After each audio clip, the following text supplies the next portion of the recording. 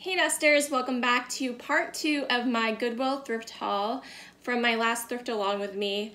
As you can see, I have another good haul here, quite a few items, so I'll go ahead and jump into it. Most of these items I am going to list up on Etsy auction. It's just something I'm trying to explore a little bit and see if I like it, so I figured I would dive in and put most of this on there. There's a few items I will list up on Etsy as well, so I'll go ahead and get started. The first thing I picked up was this coffee percolator. I love the color green, and I had this really nice plastic, kind of looks sparkly glass, but it's actually plastic, I believe. Maybe it's glass. It might be glass. But I just really liked it, and it seemed to be the complete set here. I've never used a coffee percolator, so I'm not sure if it has all the pieces, but it looks like it. So it has this piece in there, and then it has this on the bottom, which I assume is some type of a heating mechanism that this will set into. So I did grab that there. It was priced $5. I have no idea what it's actually worth, so I'm going to have to look into that. I might just auction it off as is and see if anyone is interested in it, but I just thought it looked really cool. And if it doesn't sell, I'll probably just set it up on one of my shelves and enjoy it for decor. I picked up another vintage green glassware piece. This is a planter, and the thing about this is when I saw it, I said that looks like a drum and that would be excellent for Christmas decor, you know, the little drummer boy. I thought this would be very adorable to figure out some kind of display to use for Christmas. It was marked $2. I could just imagine this with a little poinsettia inside of it, and yeah, I thought it would be cute, so that'll be up on eBay auction. Alright, so I picked up the blue-bowed goose frame. This is a nice ceramic or porcelain, I think it's porcelain, Japan piece, and it has these beautiful florals around the edge of it. I always like to adopt the blue-bowed goose. I'm afraid they might get lost. It's one of those endangered species, I think, in the vintage world. You either love them or hate them. There's not really in between there. So I keep a few for myself, and I do try to pick them up if I see them in good condition to resell. So hopefully someone has some 80s nostalgia and will like to get this, or just think of it as a kind of fun, kitschy thing to get and just be proud to adopt the blue-bowed goose, right? I'm going to make a hashtag for that. I did pick up the set of 4 vintage butterfly gold saucers. These are from the 1970s. They are Corelle, and it was $3 for the set of 4. I think I am going to put this on eBay just to see how they do.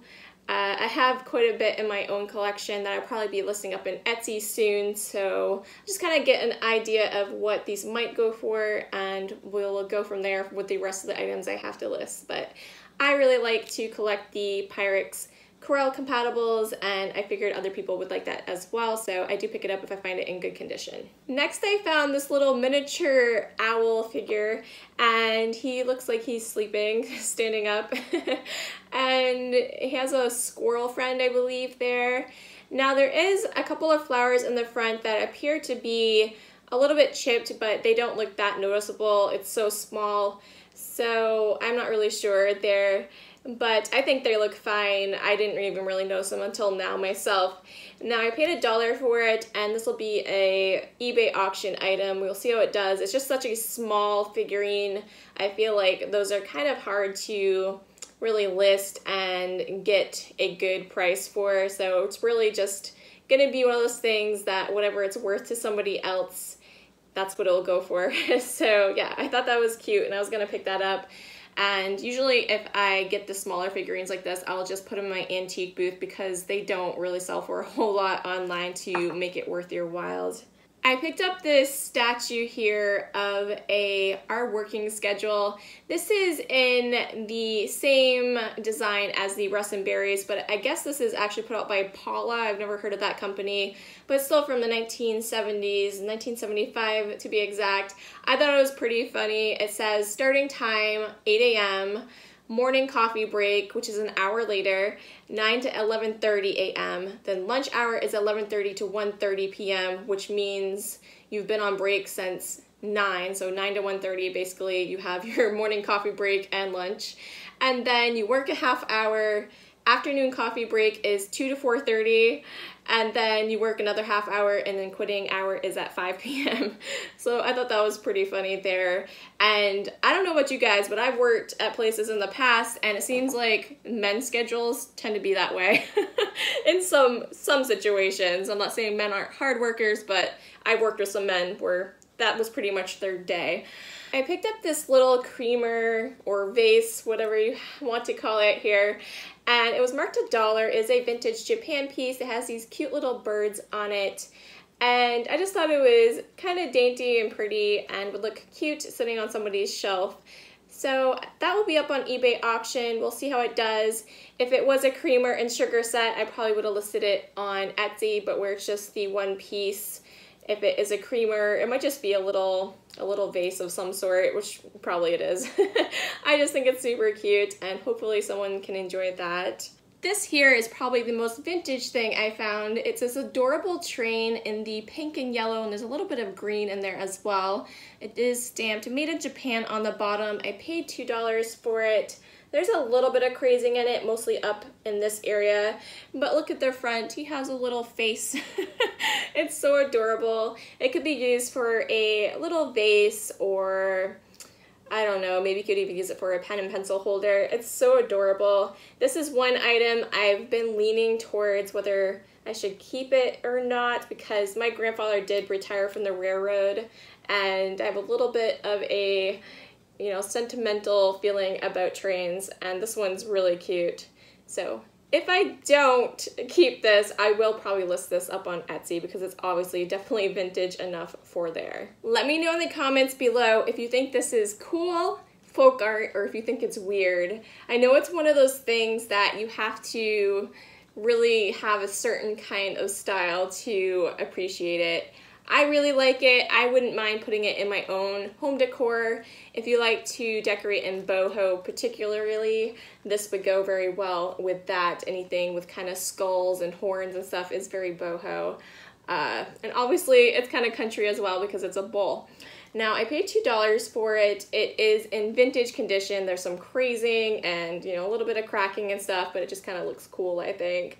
But I really liked it. It does have a hanger in the back there. And I think just because it's so unique, I'm going back and forth whether I want to eBay auction this or put it on Etsy. I think I'm going to eBay auction it because it is very different, and I just don't know if it would sit, in my Etsy store too long. I don't know. We'll see where it ends up, but it will be for sale somewhere. Now I found a few grab bags, and this one here has hand-painted eggs from Poland. They are stickered there, so I know they're from Poland. They make all kinds of these in various colors, and I thought they were really nice. I've never seen them before, but I really like color, and if you could get a bunch of these, they would look super cute in a basket for a table center piece or something like that. I don't really get into decorating with eggs. I know somebody, some people like to, and especially around Easter time, but this is super pretty. I will list them together on eBay auction. We'll see how they do. I've seen them sell for decent money, so I think they will make okay. I expect to get probably 8 to 12 for the pair of them, and yeah, we'll see. I did pick up a vintage pecan pie recipe plate. I really enjoy picking these up. I have a small collection myself. I already have this one. This one was $3, and this part of it is in good condition. There is a few, there's sort of chips on the back. They're kind of just rough spots, but it's the underneath. It's not that serious. You can still totally use it. This is put out by Sunny Craft, Sunny's Pride Sunstone Collection, and it is oven to table to dishwasher, microwave, and detergent safe. So that's always good. I know it's fall time, and making pies is a thing I like to do in the fall, so I figured this would be a good thing to list instead of put in my antique booth. So I will go ahead and put that up on eBay auction, and we will see how it does. I would expect it to go probably between 12 to 18, somewhere in that range, so we'll see. They had some great grab bags there today. They're my favorite things to pick up, especially at the smaller Goodwill. It seems they do this more often. They just don't have a lot of space there, so I love it. I love it when they toss things in the bag and I can get a good price for a bunch of stuff. Now this is a bag of clowns, so again, I know some people don't like them. Just go ahead and shut your eyes and I'll tell you when the scary clowns go away. But these are not super old ones, but they're still very cute. They have 5, it looks like, in the bag. So this one here has bunnies with it. This one has some puppies. And then we have, this one has, I think this is a repeat, so I'll probably put the repeat one in my antique booth. And then there appears to be 2 more. Let's see, we got, I think those might be cats. And then this is a couple of geese. So what I'll do is list the 4 of these together up on eBay auction, and then I will put that one that is a duplicate in my antique booth. I think with putting them in a lot together, I think they'll do a little bit better. So I think I can get about, well, I would say 18 to maybe 25 with a 4 set, so we'll see how they do. I think they're super cute, and clowns are great to use in Halloween decor, which is coming right up, so I think they'll do okay. And it cost me $3 for the bag for the 5 of them. All right, I'm just hiding the scary clowns behind here. You guys can open your eyes. Now, I found another grab bag. This one is a Christmas themed one. It was priced $2. I mainly saw a set of carolers inside that I had wanted. I'm not really sure what the other things are, so we can look here. So this is a cute little teddy bear. It's a plastic figure on a sleigh. There is no ornament hook on it, so it is something that would just sit on the shelf. I think that's super cute. I will probably do a 99-cent auction on that on eBay. We'll see how that does. And we've got some type of an ornament here. It's like the backing is missing. There is some chips on it as well, but it's kind of cute. I like the house. It's a kind of that Victorian story, you know, storybook fairy tale type of house. I really like the painted houses like that. Very pretty, but it is chipped, so I will probably just toss that in a box for, you know, free box for the yard sale or something like that. And it looks like there's another one similar. This one has a story on the back, so I bet that's what was on the back of that. This one says it's 1883 Queensgate. The apartment building at 1883 Queensgate is a delightful example of Italianate architecture, right down to its segmented windows and turned portico balustrade.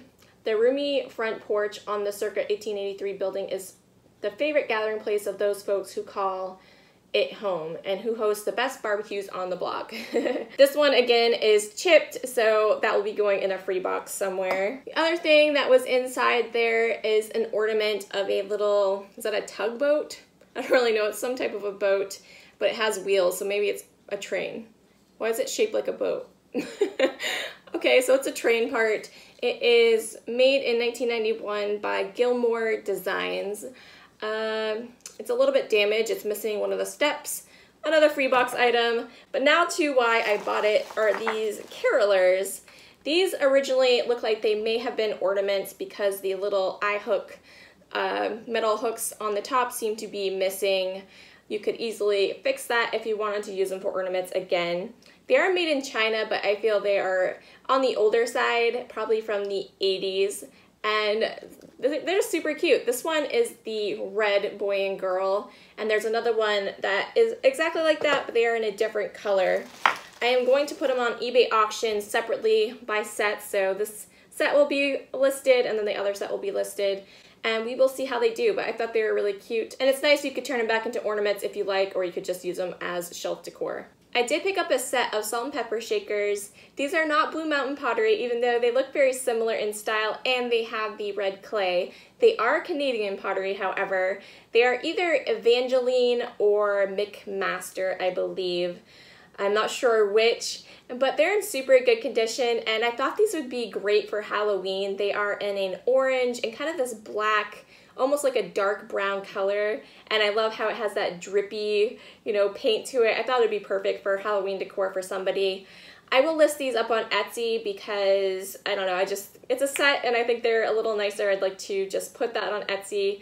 And yeah, so I was happy to get that. I did pay $4 for them, and I think I can get about 20 to, oh, maybe like 25 with free shipping included, so we will try it there. I did pick up the wooden clock. I'm not sure the age of it. I would guess probably around the 80s, and they have a retro font to the numbers, so I think it would pair well with a lot of vintage items.